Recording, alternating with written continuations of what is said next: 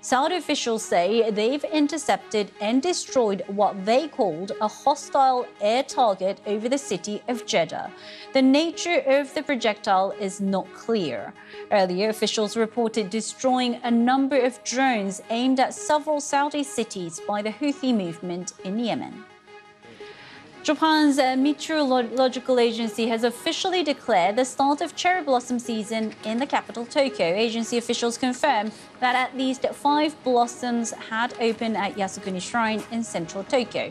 The declaration came 4 days earlier than average and 6 days later than the last year.